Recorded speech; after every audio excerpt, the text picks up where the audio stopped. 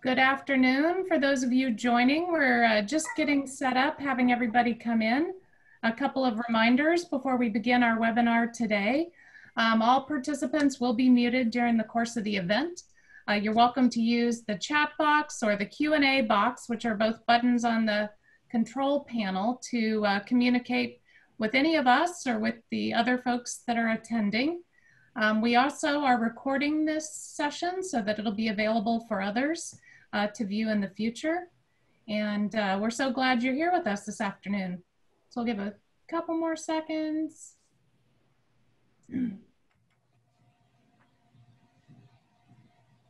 All right, it looks like our numbers have stopped racing up as we open the room. So we're gonna get started.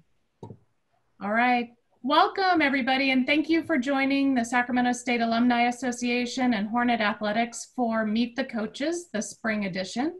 We're very excited to have you here today to learn more about these wonderful sports and their coaches, and as well as all of athletics. I want to thank Cheryl Boyce, who's been a huge help in getting these scheduled. Thank you, Cheryl. Do you want to say a couple words as we get started? Just excited to see everybody again. It's great to see everyone. Thank you. All right, so if there are no other questions, we'll just jump right in and get going, and we'll share more information towards the end of the program on ways that you can get involved.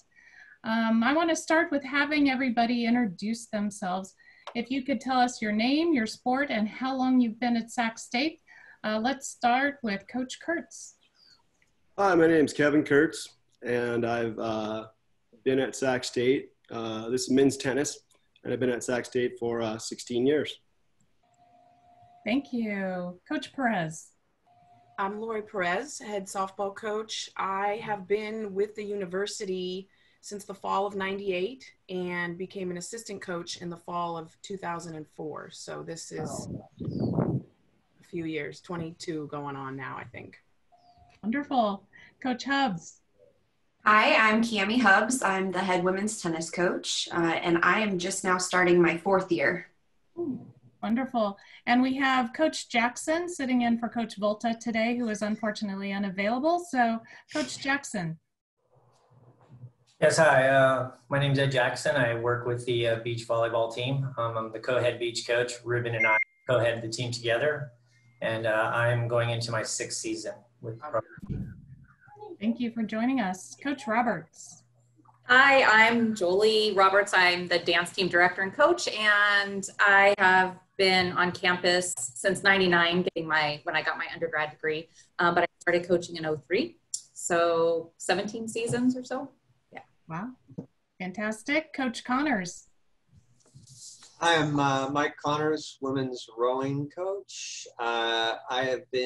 This is my 19th year, so I've been here 18 years, almost exactly this month. Great, thank you. And Coach Christiansen. Hi, I'm Reggie. Been here, just finished up 12 years, 10 years as a head coach, and excited to be on. I'm sorry that I'm not smart enough to figure out how to put that backdrop on, but my backdrop is a little bit different today. Sorry about that. That's all right. We're just happy to have you here. You've got baseball represented on your shirt, so I don't think we'll forget what sports you're representing. And we got a lot of years of history here in the room today. Thank you guys so much for being here. Let's kick it off with just a softball question, pun intended, Lori. What, if any, nicknames do your players have for you? And let's start with softball. Lori. Well, my current players, I don't think they have any particular nicknames that they say and maybe in front of me. They usually just call me Coach or Coach Perez.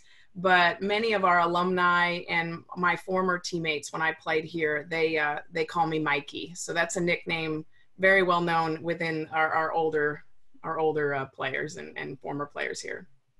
I'm guessing there's a story there somewhere. My previous last name was Meixner. So when I played here, my maiden name is Lori Meixner. And so from that, a former coach, first-time assistant, Jenny Schultz, who was a player here and coached my freshman year, she's the one that started calling me that. And then it just kept going. So as those things do. Yep. How about you, Cami? I'm the boring one. They just call me Coach. I'm sure they have some stuff that they call me, not to my face, but yeah, it's Coach. All right. How about you, Kevin? Yeah, again, same thing. Most of them call me coach. But when I was in college, they called me K-Dog on my team because I had two Siberian Huskies, and they howled a lot. And I don't know how it started, but it was pretty. Well, maybe your players should bring that back after this. Well, we could do it if you guys want. Sounds good. Ed, how about you? The players just call me Ed, good old fashioned, just very simple. They will change kind of the way they say it. Like if I walk into the gym, everybody will kind of do a big Ed. So that's pretty much about it though. All right. How about you, Reggie? They just, most of them just call me Reg or Reggie. I think some of the freshmen will go coach first, but, for whatever reason, for the longest time, I've just allowed our guys to call me by my first name. I think it might be a little bit different in the sport of baseball, but not too many guys call me coach. All right. How about you, Mike? Pretty much just Mike or Coach Mike. More used to be almost all Mike in the past, and the last few years, they most of them say Coach Mike or Coach. So I didn't suggest one way or the other. I always just told them, like, just call me Mike. It's fine. All right. And Jolie? The seasoned veterans call me Joels, but a lot of the rookies will call me Coach, or by my first name. Start out with the respect of coach, and then they get familiar and go to the first name. Awesome. How about we shift over to workout music? And I'm guessing with dance, you have naturally some music favorites that come to mind. So we'll let you start that off while everyone else scrambles for what is their favorite workout music. I was hoping I'd get that question. Anything Lady Gaga. That sounds energetic and fun. How about you, Ed? I like country music, so anything that's kind of, party country, anything like that gets me kind of going. So we usually play that, when we're setting up the courts and things like that, pre-match and things like that. All right. Mike, how about you? Any workout music? I like a lot of different kinds of music, but alternative rock probably is my favorite, and then or old classic rock, like old AC/DC or something like that. Nice. That'll get it going. Yeah. Lori, how about your team? For me, I like a lot of different things. I'd say the most popular amount around the team is probably, 90s R&B, hip hop, or something a little more pop, maybe early 2000s. When we're working out, I'll usually, if I'm in the bullpen or something, or who I'm around, I might put on what I know that player specifically likes, just to kind of give them a little bit more vibe in their workout. But we mix it around a little bit. They're like their very own Pandora, mixing it up to what they like. That's awesome. Yep. Let's shift over to tennis. How about men's tennis? I think for workout music for our team, I usually let the players kind of pick our playlist, and they really have a lot of fun putting it together. We throw the speaker up, and a lot of times when we're tired, it gives us lots of energy and stuff. Me personally, like a whole bunch of different kind of music. When I'm working out, I like Red Hot Chili Peppers. Really pump me up. But there's lots of different ones. No, you can never lose with that. Cammie, how about women's tennis? We're a lot the same as men's tennis. Our team, you can see our team dancing all around when we have our music on. It's just fun, upbeat type music. We have a lot of international students, so we get a good mix of everything. I've learned a lot over the past few years, just of new music and stuff. So in my workouts, I've been doing a lot of spin workouts lately. So I've been kind of on the EDM scene where it's like very loud and it gets you going. It also helps fill the room when it's empty because you're the only one working out, which is very true. There's some perks to that. How about men's baseball, dancing on the diamond? Yeah, I guess for me, when I work out, it's I actually don't like to listen to music when I work out. I just kind of like to grind through it and think about different, daydream about our team playing in Omaha someday. Well, I do listen to music when I mow the outfield grass with our mower, and I kind of go back and forth between like Spotify, Taylor Swift playlist.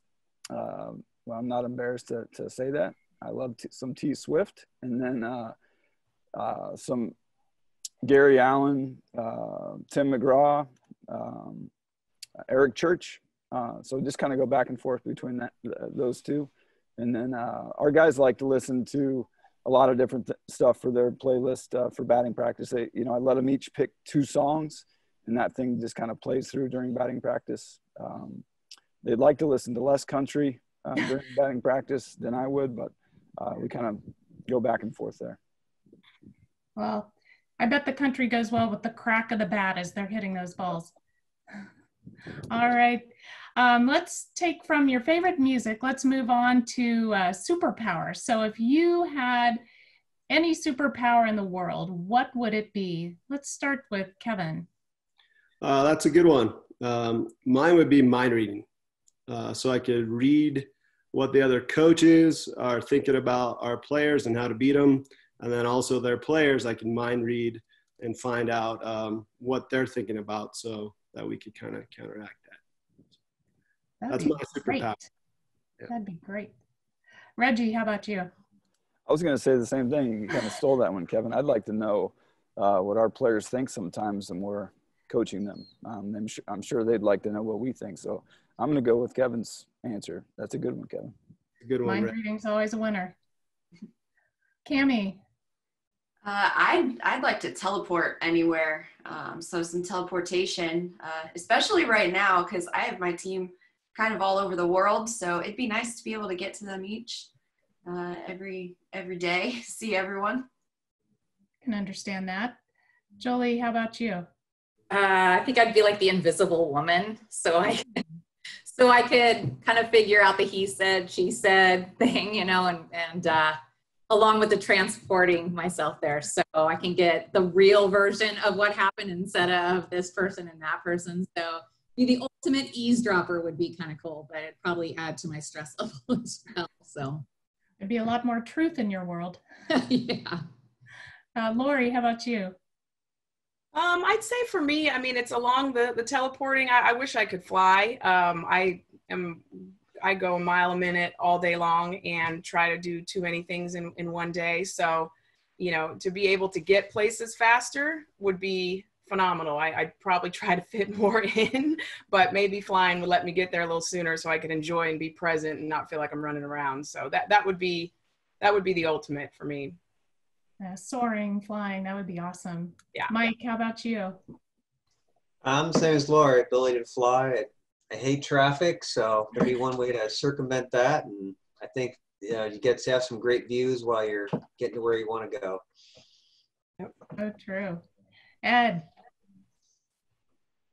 I think if I could be like the Flash and just be able to just, run somewhere as fast as humanly possible or just really fast, get from one place to the other quickly, I think that would be a great superhero power to have. So true. You could win all the ultra marathons if you were the Flash. Indeed. So how about, we're all in this quarantine self-isolation time. How about your favorite binge watch over the last few months? Ed, let's start with you since your mic's still on. I actually just finished watching the latest episode of Yellowstone. So that's kind of the big, that's my current binge watch is the Yellowstone on Paramount Network. That was a favorite among the fall sport coaches. I recall that. Lori, how about you? Yeah, this was a hard one. I was trying to think of what, there's been a few things and it's been a few months. Okay. Probably the favorite one, and I haven't been able to see Yellowstone, but I want to see that one. But probably my favorite one, it was on Hulu, Mrs. America. It was a story about Equal Rights Act, and the acting was phenomenal, and the women in it are just great. So that one was probably my favorite so far since the quarantine life. That sounds great. I haven't seen that. Kevin, how about you? Well, I've been watching a couple of them. Yellowstone was one of my big ones too. This last couple of weeks been In the Dark. It's on Netflix, and that's a great one. My daughter was just telling me about that one. I have to check it out. Reggie, how about you? Yellowstone was really good as well, but Little Fires Everywhere was something we really liked. Reese Witherspoon, and she was in it. She was really, really good. It was really good. Right. How about you, Mike? I've been kind of a big MSNBC junkie lately, and my favorite anchors are Brian Williams, but also Joy Reid, and which her show's on right now, by the way, and Rachel Maddow. But they're all really great. Some really great guests and reporting. It's awesome. Thanks. Cammie. I'm more of a big reader than anything, so I've been reading a lot more than binge watching TV. But when I need to go, I just watch something usually that I've seen before that I can actually binge. So I've been doing Friends over again, The Office over again, and just going and going and going. And those are classics. I mean, my kids watch those too, nonstop. Jolie. Well, like Cammie, I've revisited The Office again. Been going to the Dunder Mifflin Paper Company daily basis. But so I will admit fully here, full disclosure, I got into the Tiger King, which was a complete train wreck from the minute you start watching it. You just have to go in full blast. So, but then I feel like I've progressed a little bit, and I'm I like Masterpiece Theater. So mystery, anything like that's period based historically, you know, those kind of things. Cause it especially with World War II and whatnot, what we're facing today, it gives me a little more perspective of what we do have available to us, you know, versus a lot of our family members back then. So yeah, some educational stuff and some really trashy stuff at the same time. So, well, we appreciate your honesty because you know, many of us had that initial quarantine Tiger King moment. So you all saw it. I know you did. What one quick piece of advice would you give your younger self? Let's start with Lori. Oh, for my younger self, it would probably to slow down and enjoy a little bit more. I was always in a big hurry to get to the next thing, or big hurry to get to the next phase of life. And instead of just being in the moment and enjoying being young and being in the place wherever I was at that time. So if there was anything, and I see our players do that too, there's just that anxiousness to want to get to the next phase or the next drill or the next this or that. And if I could have just told myself to slow down and enjoy every day instead of trying to rush forward too fast, that would be the number one thing. Such great advice. Thanks. Jolie, how about you? I would say for me to just go for it. I let fear and insecurities hold me back because of anxiety and what I was facing growing up. And so I missed out on things that I think I could have excelled at. So probably just to go for it. And if you fail, you fail, you know, realizing that I wish I would have taken some more risks when I was 18 and 19. Yeah. It's never too late to just go for it. Well, that's actually happening currently. So what, you know, yeah. Fantastic. Mike, what would your advice to yourself be? Control the controllable and probably deal with the uncontrollable as best you can. That's just to focus on the things you can control and don't stress or be too anxious about what you cannot. How very relevant for this time period we're in. Reggie.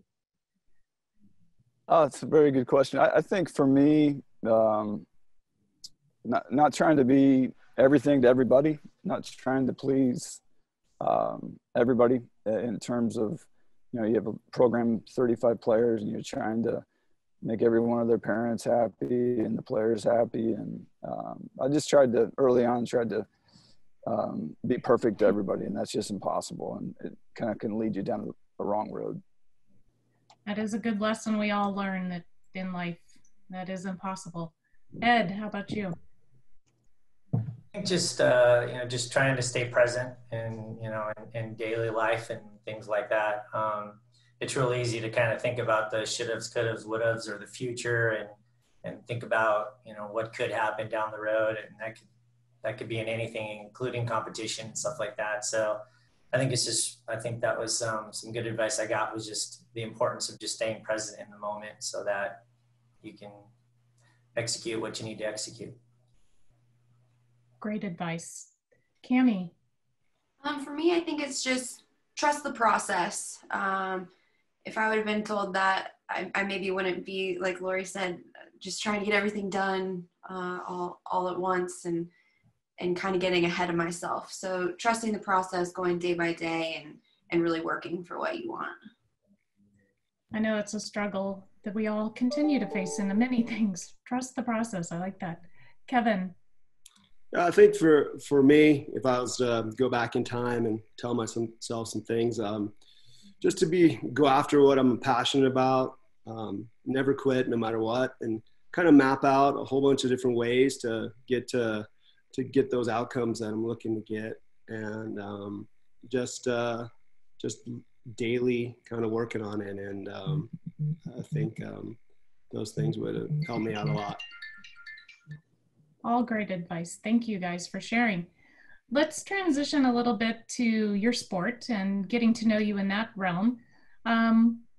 Start with what inspired you to become a coach? Let's start with baseball. Reggie? I think that, early on in at the end of my playing career, I think I had some regrets as to what I would have done different as a player. And I think it really just propelled me to pursue coaching as a profession, to help a group of kids or each year chase their dream and be someone that can be an advocate for them, but at the same time challenge them in a way. I think at the end for me, as a player, I just wish, looking back, that I would have asked more questions of my coaches and challenged myself a little bit more. So it took me an extra year to graduate college, so it was a natural progression to become like an undergraduate coach, and I just fell in love with the planning and the recruiting and the daily practice part of it. So I think that's what led me down that road. I really have never done anything else, so feel very blessed to be where I'm at. That's awesome. Cammie, what inspired you? I, like Reggie, have never done anything else. Right out of school, I became an assistant coach right away. I had known it was something I wanted to do my whole life. My dad actually coached collegiate tennis when I was born until about 8 years old, and then he transitioned into another tennis role. So it's been a part of my life since I can remember, and I fell in love with it from an early age, and getting the opportunities that I did just made me love it even more. That's great to know what you want to be at such a young age. That's awesome. Kevin, how about you? I think kind of started really young for me too. 8th grade, transitioned from soccer to tennis because we moved from Oregon to Colorado, and the soccer team was great, but it just didn't have the same vibe. So just started getting into tennis. My friends and I played a lot, and my friends that didn't play, I taught them how to play, and pretty soon the next year we all made the tennis team, and by my senior year the team won the state title, which was really cool. And right then and there I knew I wanted to coach tennis in some form. And then I went to tennis teachers college, and then I went and played college tennis, and then it was kind of after that just going from high school to different aspect coaching to junior college and then to D1. So that's kind of how it kind of got going. So. Well, it sounds like you were a natural teaching at such a young age even. Oh, it was just fun, getting out there with your buddies. It's who do you want to play with? You know, people you don't know or your friends. So it's really Lori, how about you with softball? You know, growing up, probably like a lot of people, my, you know, career goals changed a million times. I really didn't know what I wanted to do. And at that time when I was younger, being a coach wasn't, you know, in the collegiate sense where you could make a career and a life out of it, wasn't in even the possibility, you know, and the opportunities were just coming about when I, you know, even got into college, and just seeing it all unfold, and really transitioned into coaching based off of trying to figure out what I was going to do with my life after I got done playing ball. And it was suggested to me to try out coaching just because that was what I had done. You know, my dad was a coach. My brothers, I have two older brothers, they played ball, and I grew up on the field. I don't know what it's like not to have a season, you know, whether I'm sitting in the stands watching my brothers or playing myself or now coaching. So it was a natural transition once I called our former head coach, Kathy Strahan, and asked if any local jobs were in the area, and got a great opportunity to work at a local high school at a college. Actually, kind of a random backstory. Brian Katz, our men's basketball coach, him and I got our starts at the same school, same high school here, same athletic director hired us a few years apart. He started there obviously before I did.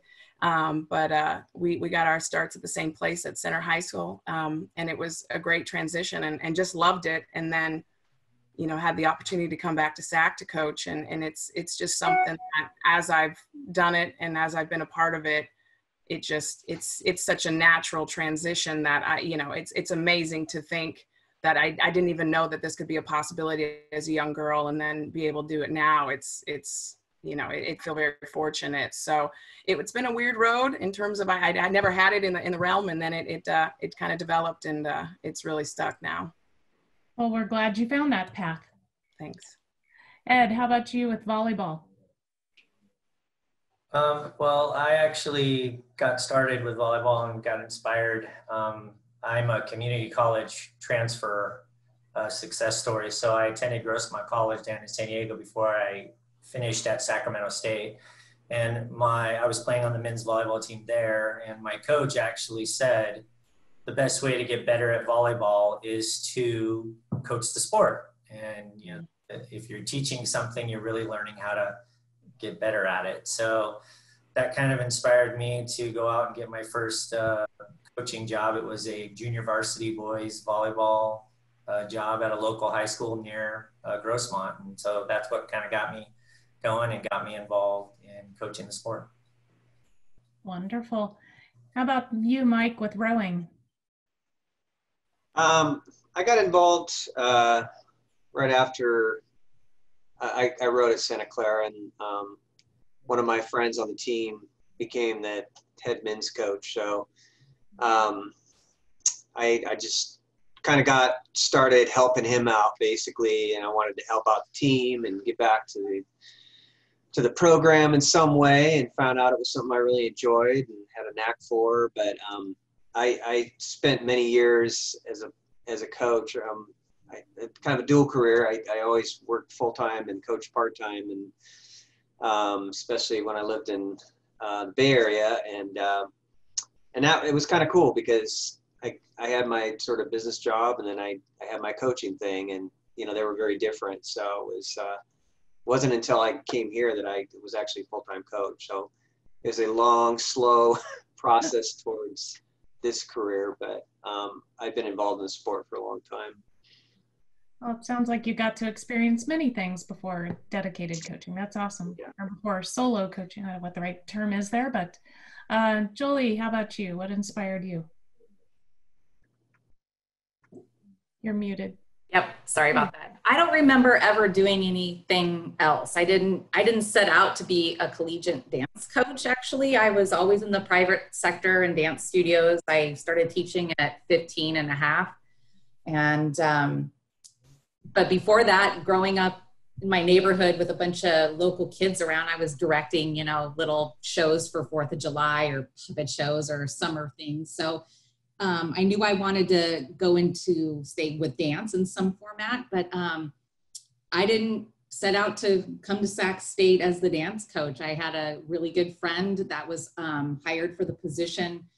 We met in the dance program at Sac State in the dance and theater department, and she ended up having to go out on a full year of medical leave, and she said, "Oh, it's going to be so easy, you'll be fine." And, yeah, it wasn't those first couple of years, but it was completely a different culture than the studio world. And, but that was back in 2003. And so I haven't looked back since. So again, I don't feel like I was meant to do anything else. And unfortunately, my position is part-time. I want to say unfortunately, but it's a little bit different than some of the other coaches here. So I work full-time in the art department.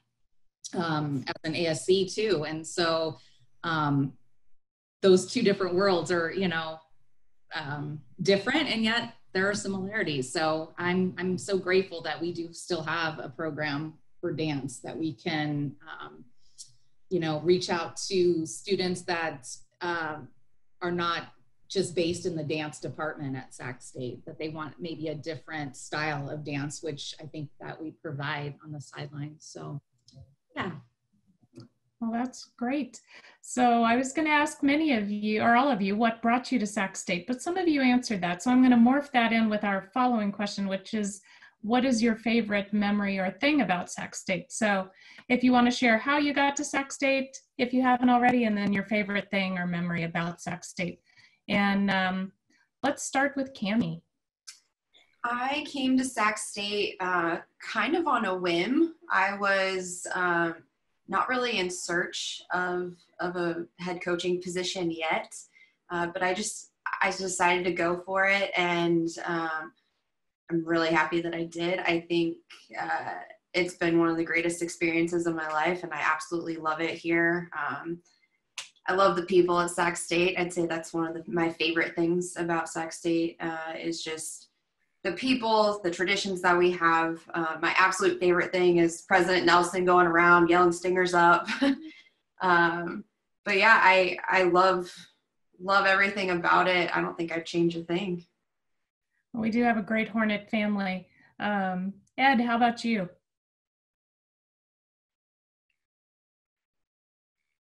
Sorry about that. One of my favorite memories here is really just all the relationships that I've developed over the years. I'm still in contact with a lot of my former teammates that I played with as a student athlete here. And then I've made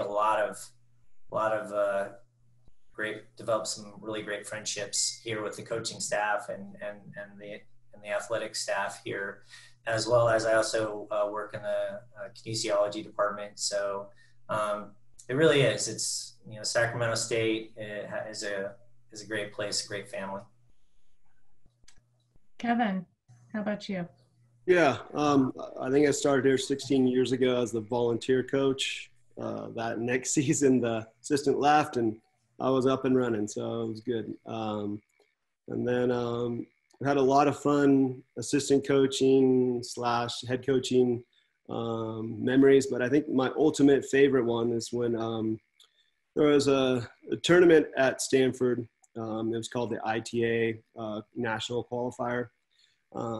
We happened to win that one, and when the coach from Stanford handed me the trophy and handed our player, Kirill Harbatsuk, the player, the trophy, he said, "Looks like no one from your school's ever been on this trophy before." That was really, really cool. That has got to be a proud moment. Yeah, that was a fun one. So, that was my most exciting experience here. That was great. That's awesome. Reggie, what is your path to Sac State and your favorite memory? So my path to Sac State really comes through, one person, and that's Coach John Smith. I worked at the University of Kansas for 2 years, and Rich Price is the coach at Kansas, and he and Coach Smith are really, really good friends. So that's how I got to know Coach Smith way back when. And I had an opportunity coming from South Dakota State to come back to California to work for Coach Smith. And it was, it was something we couldn't turn down as a family. My wife and I had just had our second son, and just baseball in South Dakota, although we loved our time in South Dakota. The people were awesome, but playing 28 home games in a 4-year period is not not ideal. So coming to Sac State was awesome. It was a lot of fun to get to take the reins when Coach Smith decided to retire. And I think we've had some really good moments in those 10 years, but I think my most memorable moment is in 2019 when we won 6 straight games to win the WAC and go on and play in the regional at Stanford. So that was a week that I'll never forget. That was exciting. I remember I was just starting to use Twitter at that time and was pushing out tweets about your success. So great memories. Coach Connors, how about you? My path here was kind of like, actually I was competing again. It's kind of in between coaching things, and through that I met competitors from all over. The rowing community is pretty tight, so it was like I was doing a bunch of racing, and I just met a lot of great people, and some of the guys I met were from here, Sacramento, and invited me up for some training, and from the Bay Area, and then eventually they were all, I mean, some of them were Davis guys, so it's like they were all, hey, we're going to get you up here to coach at Davis one of these days. And I just laughed, and about a year later I was coaching the UC Davis men. So and then from there the opportunity to come to Sac State sort of became available, and I was already in the area and everything, so it was a really great opportunity. But my favorite memories actually happened in my second year, I guess. It was 2004 when we won this big regatta called Dad Bell. It was before we were in a conference, so it was kind of our big year-end regatta type thing. It was a championship race. It was one of the biggest collegiate regattas in the U.S., and so it was kind of a big deal. And I had only been there a couple of years, and the year before I inherited like 10 varsity rowers, so we had to really build the thing pretty quickly. And then again in 2010, just because there were such different circumstances, but the same race. And it's a cool race because it's very traditional, and it's got the big grandstand at the end. Rowing's weird. It's like sometimes there's not hardly anybody there, but this thing's like they shut down the city for it, and the Schuylkill, and it's a big deal. And it's the award ceremonies. It's a pretty cool experience. So to stand there on the dock and give out the medals to the rowers in the boat and all that kind of stuff. And the second time we won it, we actually got a picture with Mayor Nutter at the time, who was the mayor of Philly. And so, it was that race is where it's strange too, because it's the only race course I've ever been on that's crooked. It's got a turn in it, and at first I thought it was the strangest thing. It's kind of like a track race. You start staggered, which is really weird for rowing. So that made it really unique. But the whole experience was so great, and winning it was a really kind of a highlight, for us. Well, that sounds awesome, and I'm glad you came across the causeway to Sac State. Jolie, how about you? There's many moments and favorite moments, I would say, but the relationships that I have been able to form with dancers, faculty, and staff. Reggie, I love that you mentioned South Dakota, because that is literally my second home. My family lives in Rapid City. So yeah, and that was one of my special moments coming to Sac State as our former athletic director, Terry Wanless. First time I met him, I noticed that he had a Black Hills gold ring on, and we started talking right then. And it turned out he had a relative who started a really remote town that my great grandparents spent for 50 years. So that right there just kind of sealed the deal for me, being in the athletic department and just getting to know everybody at games, and has been, again, the relationships. And then in 2005, we decided to compete one year, and we ended up winning a championship, a national title in hip hop, which was really nice. It put Sac State on the map, which was always a good thing. So yeah. And the national title, that's awesome. Beautiful. So yeah. Nice. And Lori, how about you with softball? You know, for me, it goes back to, you know, our former head coach, Kathy Strahan. You know, she recruited me to come play ball here, and I had a few schools looking at me, and when I came on campus, I just remember walking on and just feeling so at home. I still get that feeling now. That's been one of the hard parts about working from home, is just missing out on the beauty of what campus life. I've been around the country and been around California, seen a lot of universities, and ours is just so beautiful. And the leaves, even though sometimes having to pick them up in our bullpen is a little bit of a nuisance, but it's a good problem. So she recruited me to come here to play ball for her and for our program. And, you know, and then same thing when I graduated, I coached locally for 2 years, and a job opportunity came about at UOP. So I called Coach Strahan again to get a letter of recommendation. And that's when I found out that we had an opening here. So I applied for both, and obviously took the job here because this is where I wanted to be. And have just, like I said, the campus is I just love it. I love walking around. I love seeing everything. Those are those moments where I will slow down, or, you know, dodge out of the way for a squirrel or something. And many of you probably remember years ago, we used to have a lot of roosters and things on campus that were so loud, you'd be in class and they would disrupt the teachers or the professors. Probably one of my favorite memories. There's a handful of them, but as a player, and I don't really mention it too much, and it just popped in my head, you know, probably my favorite memory of as a player is when we beat the #1 team in the country at that time, was UCLA. And it was incredible. We had no business beating them, but we put together a phenomenal game. And I remember making the last 3 outs at third base in the game and just being like, wow, you know, and we were elated. And it was a great experience to be able to say you beat the #1 team in the country. If you can't be the #1, you want to beat the #1. And that was a really great experience that we took forward with us. And then coaching, there's too many to even nail down one at this point. I can imagine what a high that must have been to beat UCLA. That's awesome. Yeah. I am going to transition for a moment to Cheryl and let her cover anything that's in the Q&A so we don't run out of time for that. So Cheryl, take it away. Great, thanks Jennifer. There's only a couple of questions, and the first one is, since you're coaches of the spring sports, you have the longest to prepare for your upcoming sports seasons.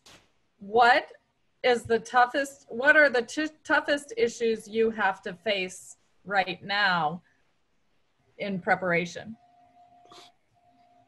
And let's go with Ed first. I think for us is it's just getting all of our protocols in place for us to be able to start training again. So that's kind of what we're working on right now. We've put together kind of a plan of how we'd like to start training, getting out, and with school starting on Monday for our student athletes. So that's kind of the big focus. We have to basically put together a plan of how we're going to train, when, what times, how many people at a time.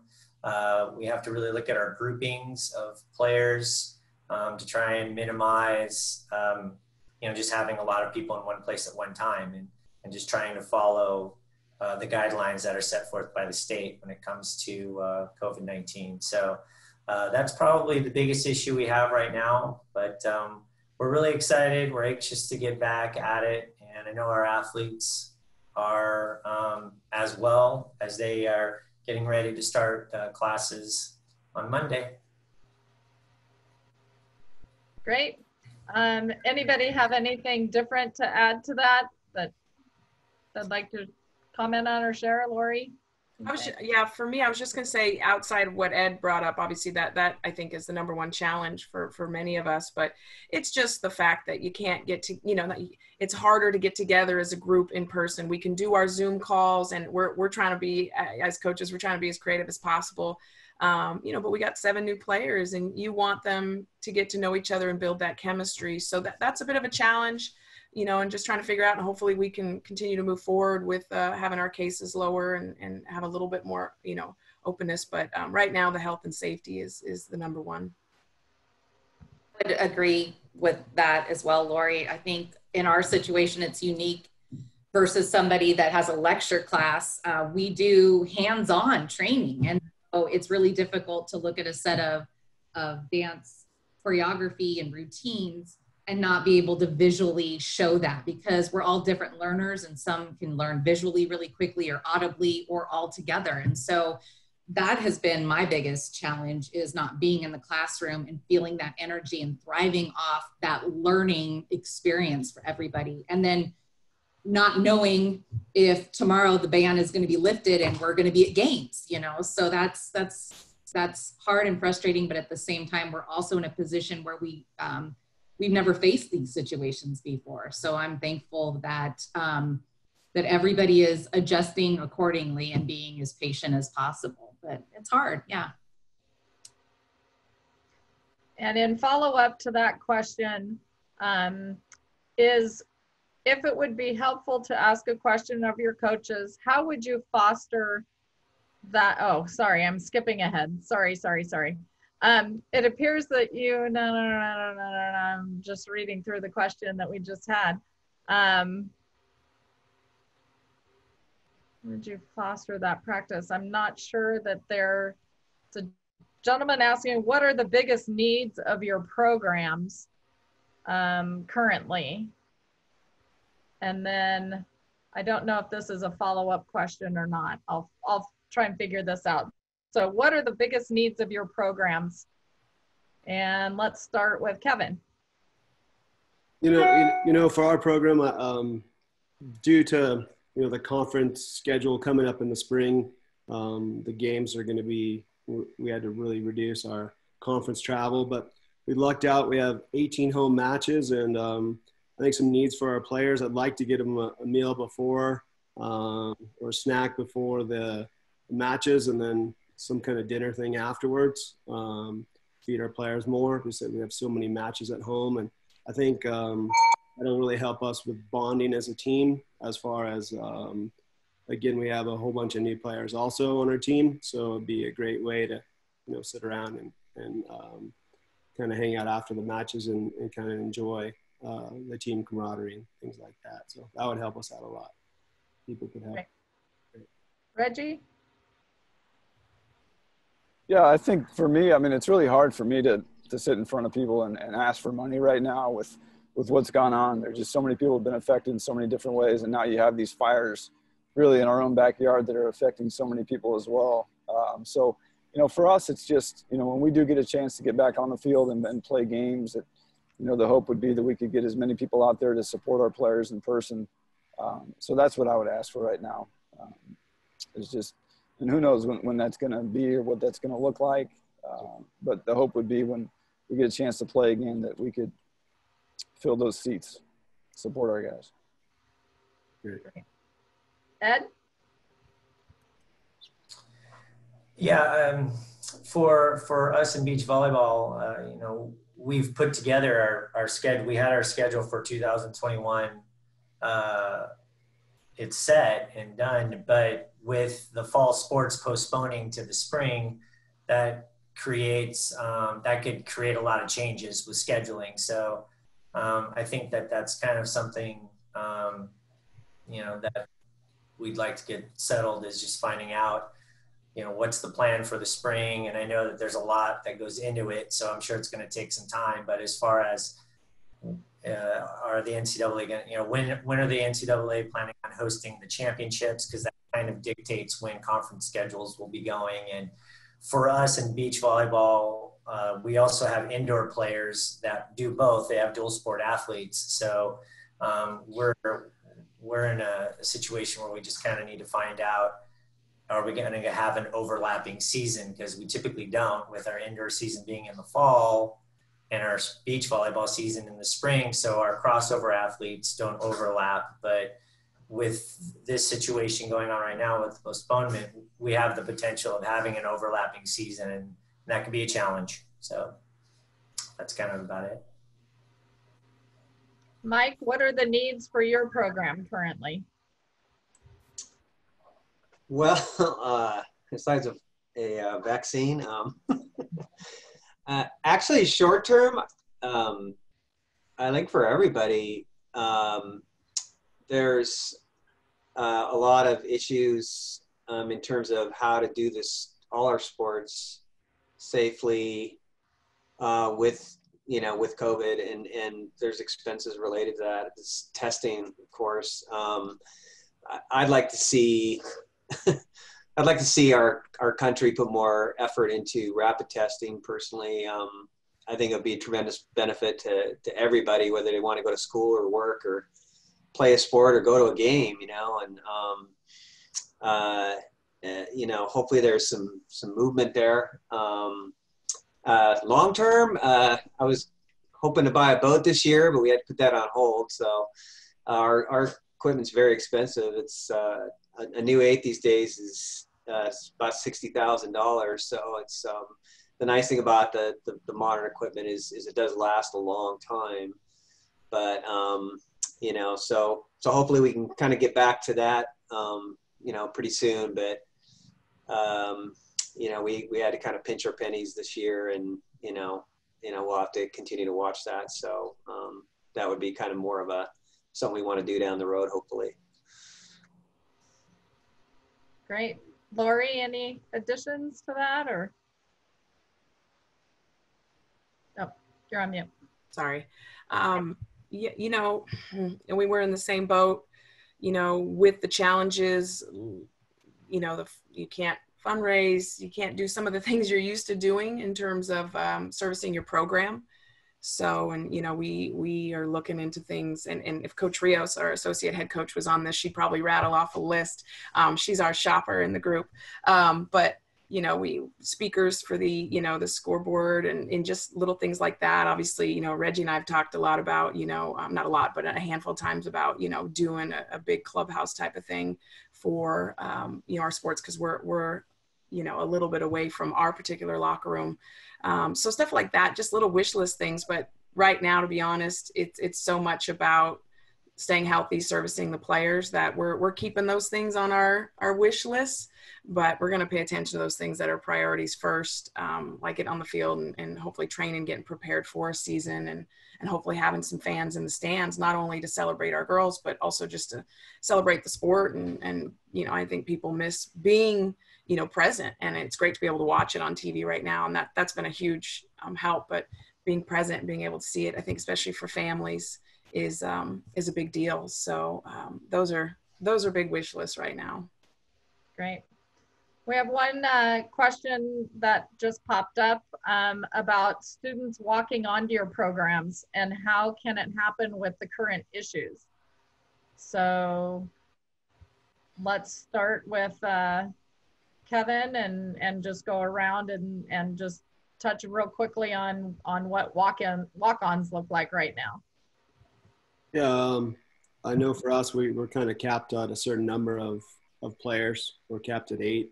So right now we have 7, 1 coming in the spring. So we're kind of capped for that.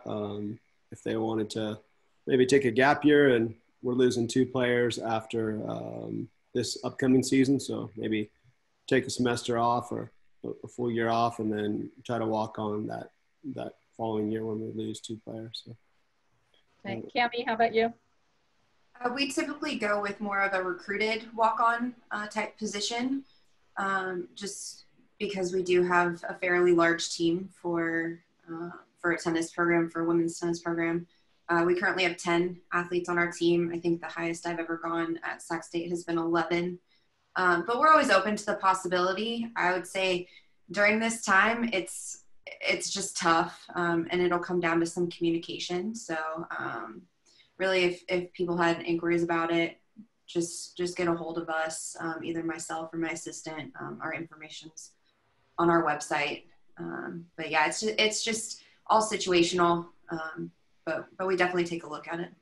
Yeah. Lori?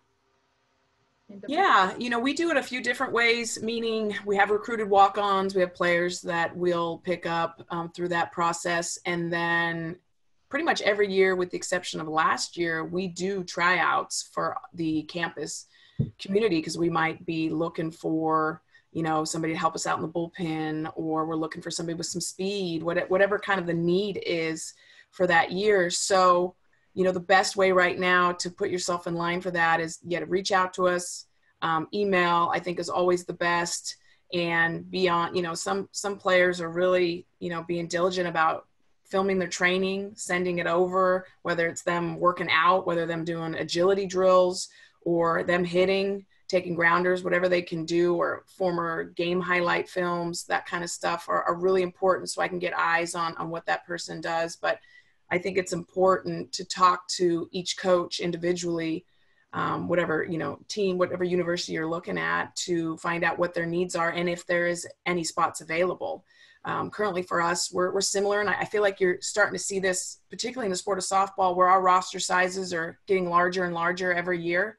Just demand and, you know, people wanting to play and opportunities that are out there, which is great. So we're at 26. So right now we're in a position where we're not looking to pick up any walk-ons, which is rare for us. Usually we might have an opening for one or two, but this year would be different, unfortunately. And it's, you know, I think as coaches, we're all kind of in that same boat where your heart breaks for that 2020 class, you know, who would look to walk on, or even the 2021s that usually you know, the coaches see you play on the field and they get that connection to you. So it's been challenging for that, but you just got to keep reaching out to the coach and email them, and try to break through that way. I think calling an office phone works too, but many people are working remotely right now. So email is going to be your best. Yeah. Jolie? Dance is a completely different animal as far as recruitment. Once we establish our roster, we usually don't add to that unless there's a real need for it. So unfortunately, we don't take dancers throughout the semester. We push them to audition for the next year. But I wanted to echo what Reggie was saying about finances and everybody else. Because cheer and dance this year, although we are so fortunate to usually get operating budgets and whatnot, unfortunately, we did not get that this year. And that has put us in a really crucial bind. I have a male dancer on the team for the first time, and we need outfits and uniforms. And so this has been an increasingly difficult situation, but at the same time, we'll make it work. We always do. And I want to echo what the other coaches said about safety. We want to make sure that our students, our athletes are safe first and foremost. Yeah. Thank you for asking. Sure. Sorry, I skipped over you on that. No. It's good. Mike, any word on walk-ons? Well, we're always looking. It's our traditional way of taking on walk-ons at the beginning of fall, and you know, trying to integrate them into the team, because we will teach anybody how to row, but it's a long process. So that's going to be tough this year. There's obviously very few people on campus, and so we're still doing some recruiting informational meetings next week by Zoom, just to try to, you know, collect interest. And then, I mean, even if somebody puts it off for a year or a semester, and that's the other thing, is we don't typically take athletes in January, but this year we will. So, you know, we'll just have to find a way to sort of kind of blend them in over time, which will be challenging. But and some of those kids that maybe come out later in the second semester, they might just end up redshirting this year in terms of racing, but that's okay. I mean, the important thing is getting involved and getting a taste for it, and see if it's something they want to do. So we just want to make sure that we can still provide that opportunity, because, you know, our numbers are going to be lower this year because of all this stuff. And, you know, it's an important element of our sport. You know, we need to have a large squad. So. How about you, Reggie? You know, right now we currently have, I think, 38 or 39 players on our roster due to the, you know, just the, you know, guys coming back, and you know, it's already a challenge for us from, you know, coaching 38 guys is really, it's a lot of players to try to coach with 4 coaches. So traditionally we've had walk-on tryouts in the fall. I don't know what that's going to look like this year. You know, I would say this year from a pitching perspective, we only have 12 healthy pitchers right now. So if there's a need in any one area, it would be on the pitching side. But again, what's that going to look like in terms of how much we can be with guys? And I just think there's so many uncertainties for me to not have a better answer for that. Yeah. Great. Thank you. And Ed, did I already ask you? No. Okay. Yeah, our beach volleyball team currently relies heavily on our indoor volleyball team. So our roster is pretty much exclusively our indoor players. And our indoor roster is also being our beach roster. We pretty much, we rely on recruited walk-ons, and we're kind of in a situation where we typically will solidify our rosters pretty much almost a full academic year in advance. So it's not unusual for us in volleyball to already have our 2021 recruiting class already completed by now.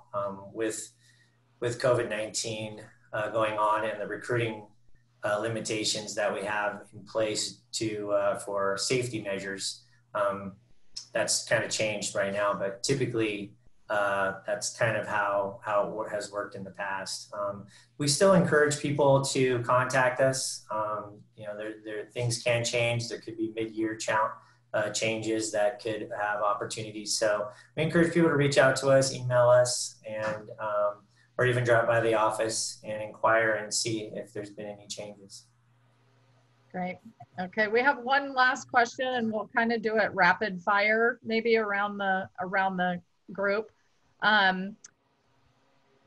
Coach Christiansen, you had said that you would have learned a lot more had you taken the opportunity to ask questions. Can all of you say, you know, how would you foster that with your team right now if they wanted to ask questions? What would that look like on your team? And we'll start with yeah, Coach. I mean, one thing that we've done throughout this whole time is we've, you know, we tried to do the Zooms early on with myself just sitting in front of 35 guys, and that kind of got old, quite honestly. So what we did is we split our groups up into 6 or 8, and they would kind of just Zoom or FaceTime with each other periodically during this break. And I would meet with 6 or 8 guys via Zoom.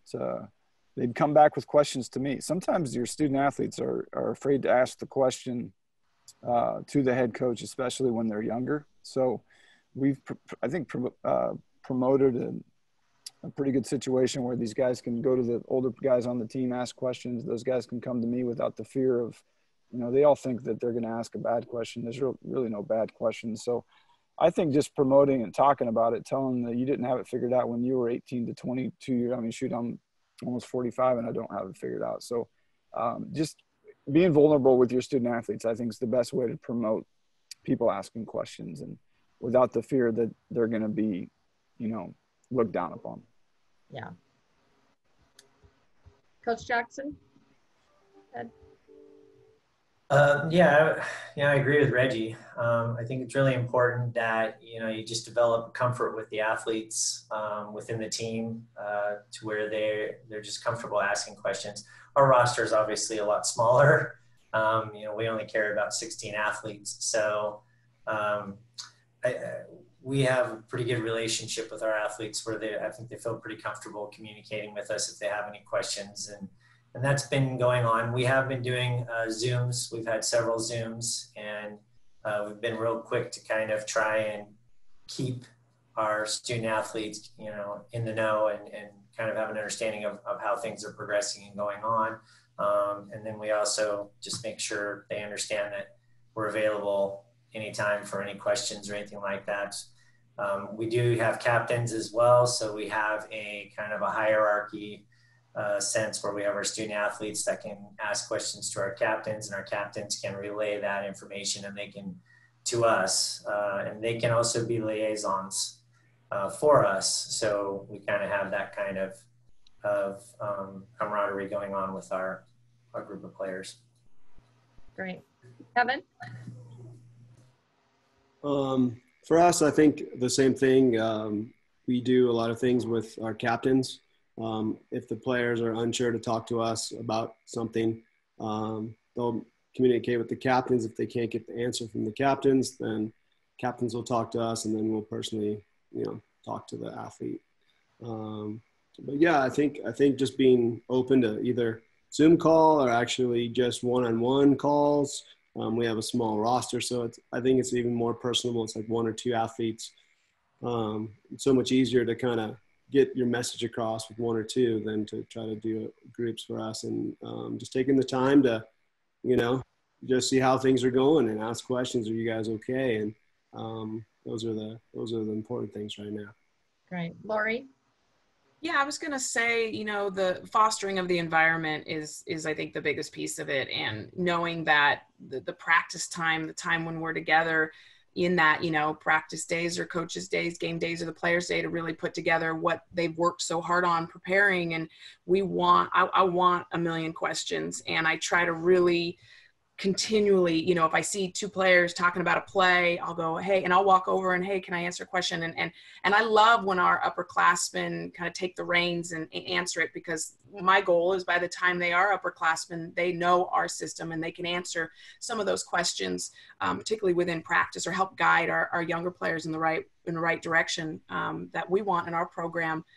But it's really just fostering that environment and asking questions. If I have a player that I know maybe wants to go into coaching, I kind of zero in on them sometimes in practice and ask them about the drill and make sure they understand it, or how would they teach it and stuff like that. So, and any critical, real big questions, a lot of times it'll go through our leadership team and to our assistant coaches, because like Reggie said, oftentimes they are nervous to ask the head coach. They don't want to look like they don't know. And to be honest, in our program, we assume you kind of know nothing, and we know you know stuff, but we break it down. First day of practice, we're teaching you how to throw again.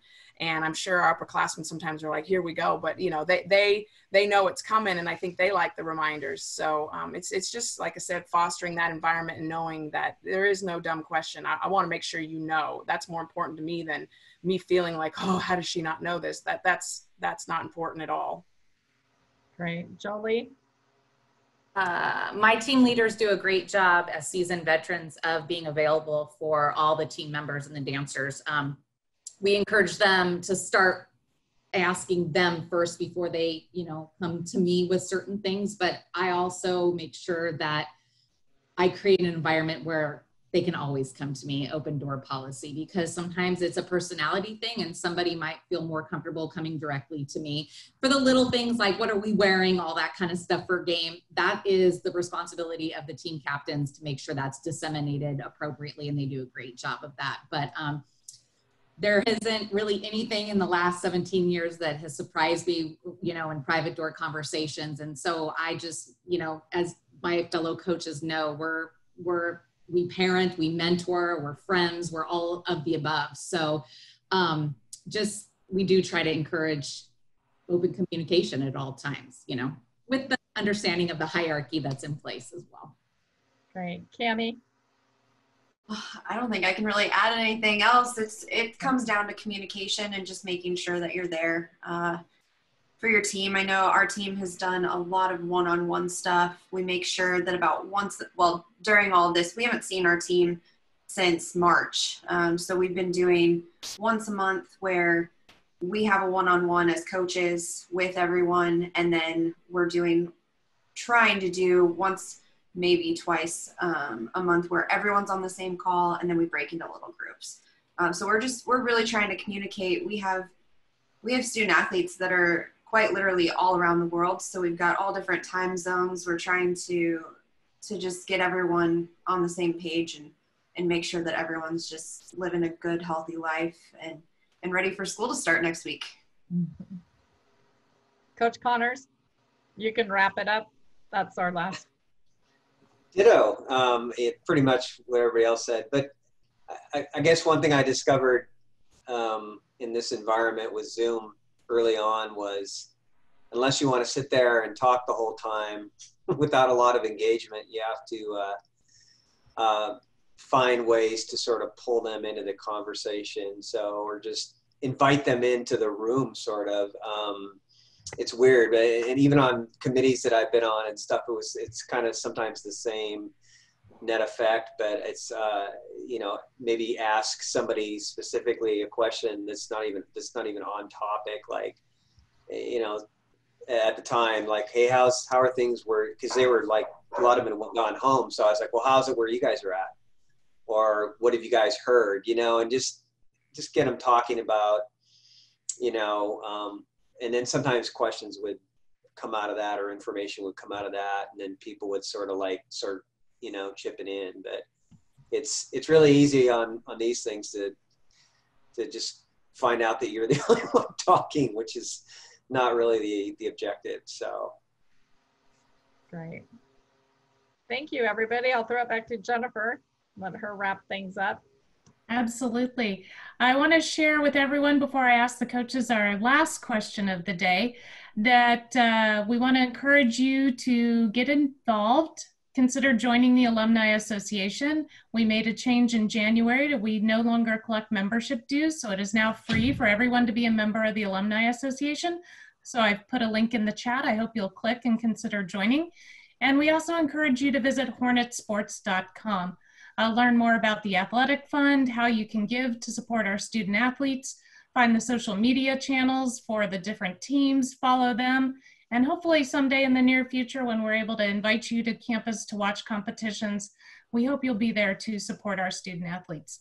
So in closing, maybe in 10 words or less, let's have each of you share your favorite thing about your sport.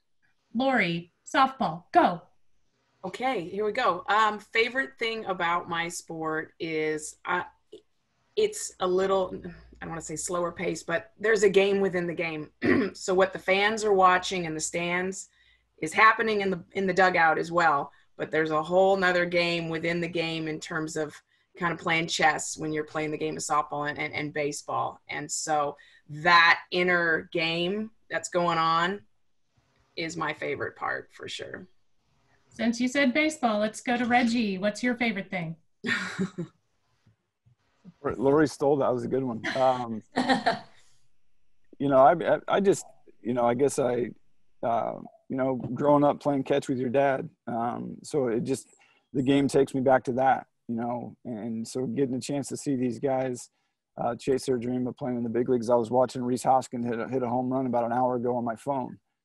Just the relationships that they build together. Really, I love all sports, so it's hard for me to just say, hey, baseball is better than, because I don't think it is. I think baseball is unique, but it's really just getting a chance to see these kids chase their dreams together, and there's such a maturation process by the time they walk on our campus and when they walk off. So that's what I love about baseball and any sport, really. Well, selfish moment. I want to brag about Reese Hoskins. We, the Alumni Association, will be honoring him with a Rising Star Award as part of our Distinguished Alumni Awards program on October 15th. So hopefully everyone will tune in for that. Jolie, how about you? Favorite thing about dance?